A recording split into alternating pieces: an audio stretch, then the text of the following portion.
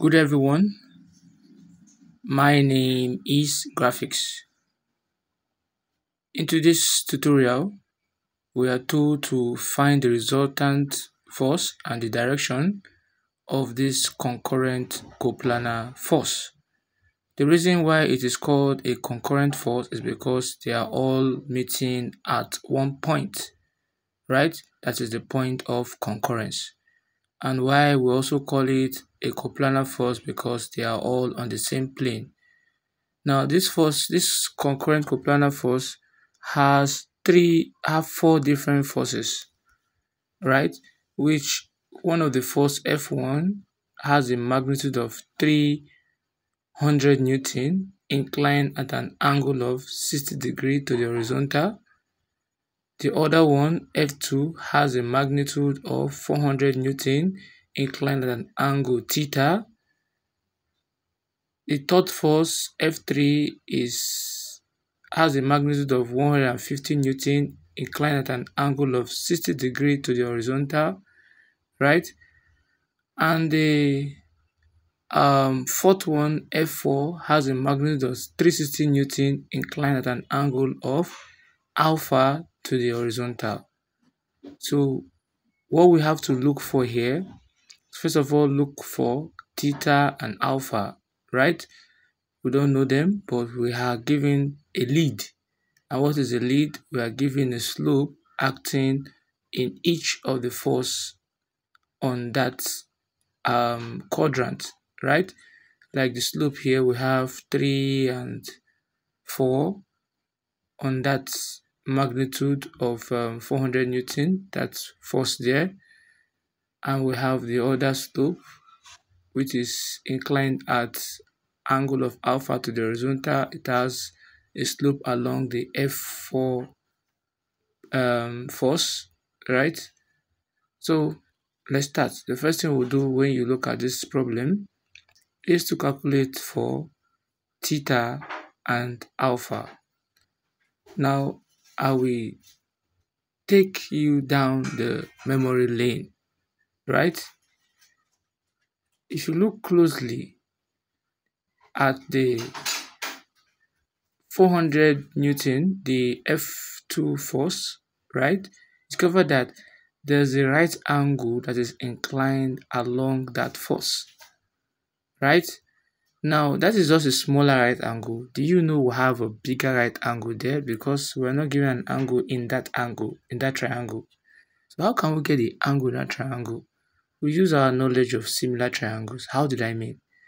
If you look closely, if I complete this here, look at what I'm having.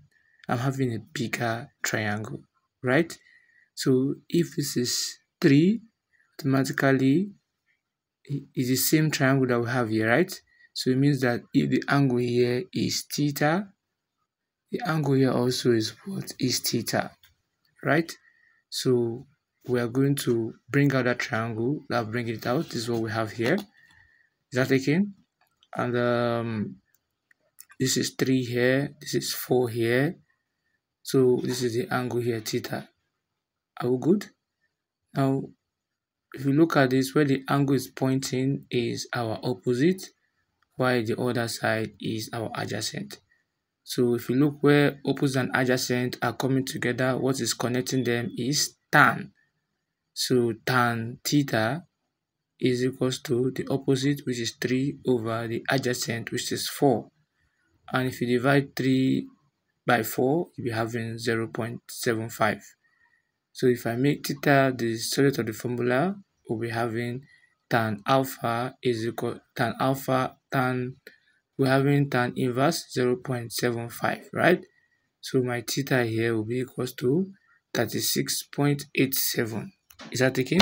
So we've gotten theta. Now if you look at, that means the angle here, if this is theta, that means the angle at this domain here is given as what? Theta, which is 36.87. Now there's something I want to show you. Now you see this is, let's take this to be north and this to be what? West, right? And what make they are perpendicular to each other, the angle between the north and the west here is given to be what? 90 degree. Are we together? Now, if you remove 36.87 from 90, what will you be having? That will be 53.13. So meaning my theta is given as what? 53.13 at this part here. Is that taken? So meaning if you sum 53.13 and 36.87, you'll be having 90 degree. Is that taken? So we've gotten the theta that we're looking for, right? Now, we'll move forward.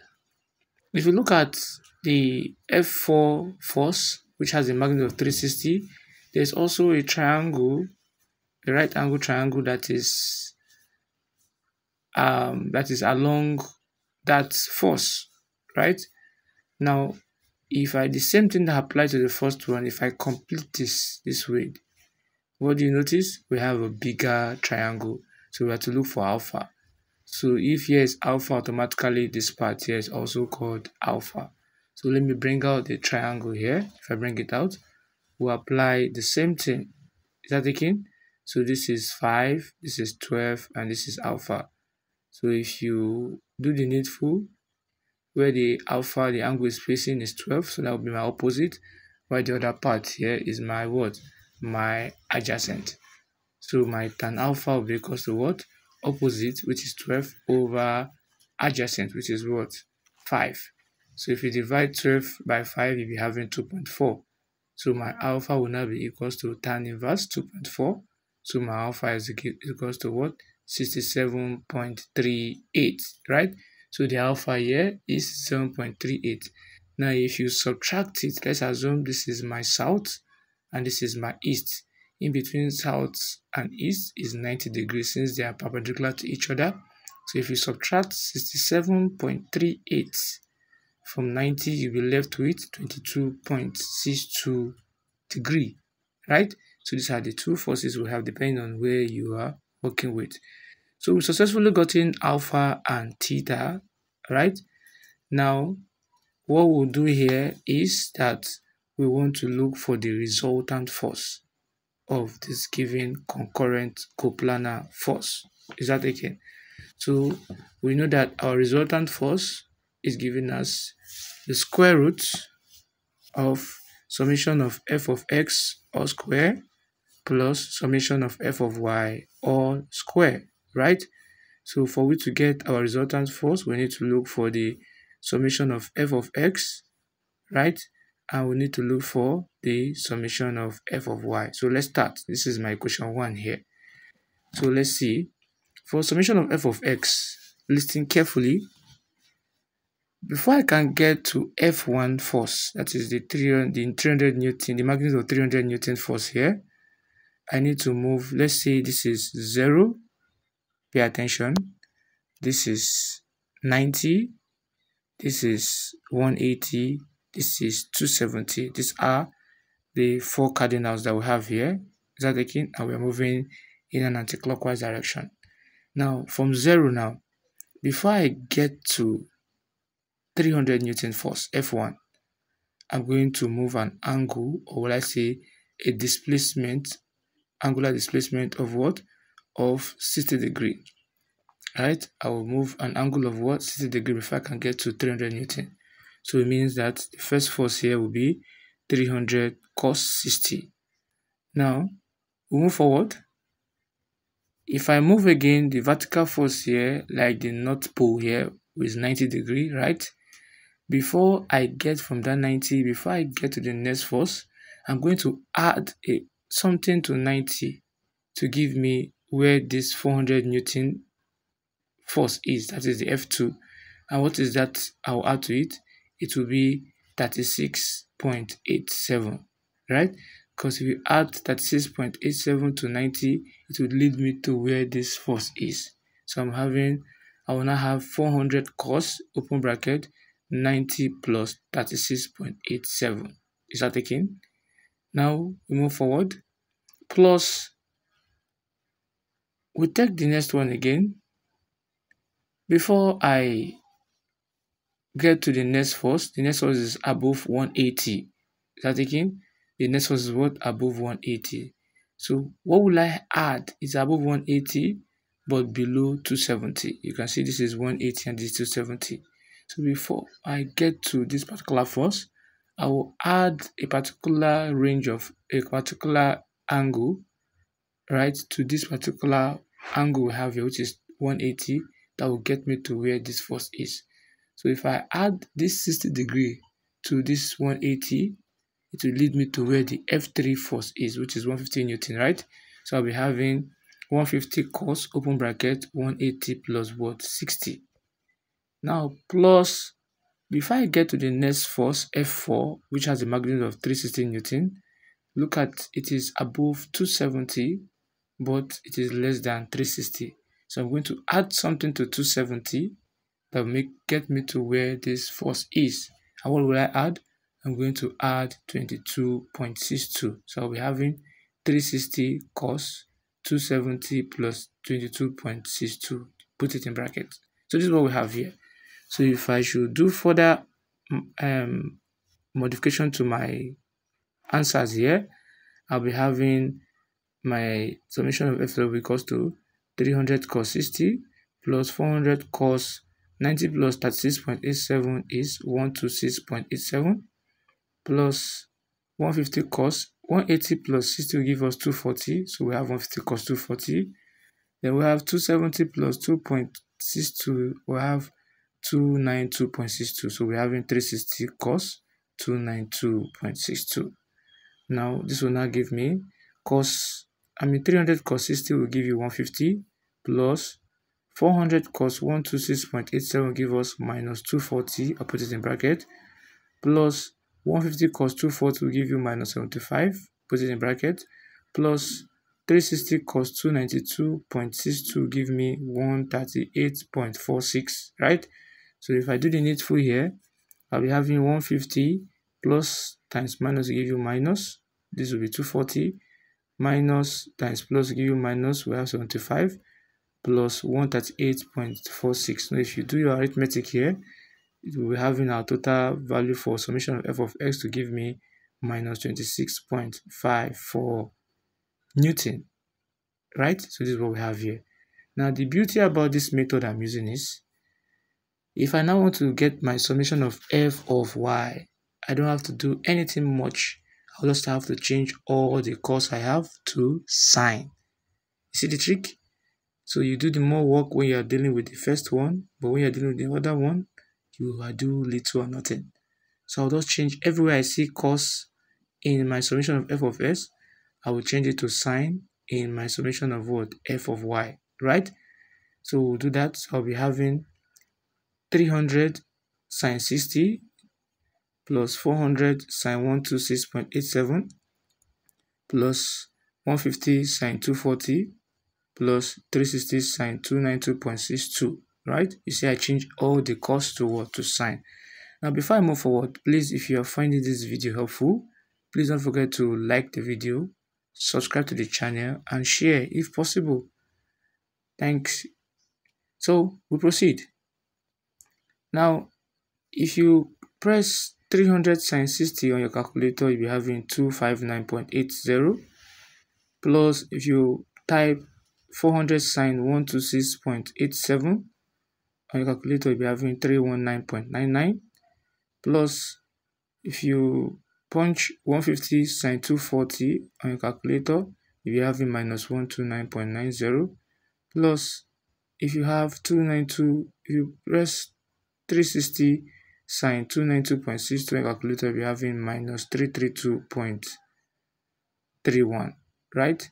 So this is what we have here. So if I move further, I'll be having 259.80 plus 319.99 plus times minus will give us minus. So we have 129.90 minus times plus will give you minus. So we have 332.31. So if you do the arithmetic in your calculator, you'll be having 117.58 as our answer. Now remember, there are different ways you can actually attempt this question. This is one of the ways. The other one we did earlier in the video, my previous video, was on resolution of forces. You have to resolve the forces, then you apply your condition for equilibrium. right, you get the same value. You can check the video by clicking this link at the top right corner of the screen here. As you can see, there will take you to that particular video that will show you another way you can go about this question, right? So most people prefer this way, while others prefer the other one. So the choice is yours. So we're successfully getting my summation of f of y to be what? 117.58 Newton. Now the next thing we're calculating for will be the resultant force, right? So we now input our summation of f of x and f of y into equation 1. So doing that, my resultant force will now give me the square root of, anywhere I see f of x, I'll put minus 26.54 in, and anywhere I see f of y, I'll put 117.58 in equation 1. So this will give me resultant force R will be equals to square root of minus 26.54 square plus 117.58 square. So this will now give you the square root of, if you press minus 26.54 square, you'll be having 704.37, plus if you punch 117.58 square, you'll be having 13825.06. Now when you add the two of them, you'll be having the square root of 14529.43. And this will give us, the square root of that will give us 120.53 Newton, approximately 121 Newton. So this is the magnitude of those forces that you see that is meeting at a point called the point of concurrence, right? Now the next thing is the direction and the sense of the resultant force, right? So the direction of the sense, now we know that to calculate for direction, we'll say that tan theta is equals to summation of f of y over summation of f of x. And tan theta here will now give us f of y will give us 117.58, and f of x will give us negative 26.54. At the end of the day, we're having tan theta to be equals to negative 4.430, right? My theta will now be equals to tan inverse of 4.430. Just put the negative aside first. So theta will now give me 77 minus, that will be 77.28 degree. So this is what we have here. Now because of this is negative, right? You will not make use of your quadrant in mathematics. Is that taken? And you look in the quadrant where tan is negative. So tan is negative in the second quadrant, and tan is negative in the fourth quadrant. So what you do is, you're now going to, since in the second quadrant the angle there is 180 minus theta, so you subtract 180, you subtract 77.28 from 180, you get your answer. And also you subtract 77.28 from 360, because on that quadrant we have 360 minus theta, right? So you subtract 77.28 from that 360, so you have your answer. You can put it in the comment section to tell me what you get as your theta 1 and theta 2, right? So let's compare and see how we'll go. So viewers, if you have found this video helpful, please don't forget to like the video, subscribe to the channel Graphics Tutors, and also share the video. Thanks for watching.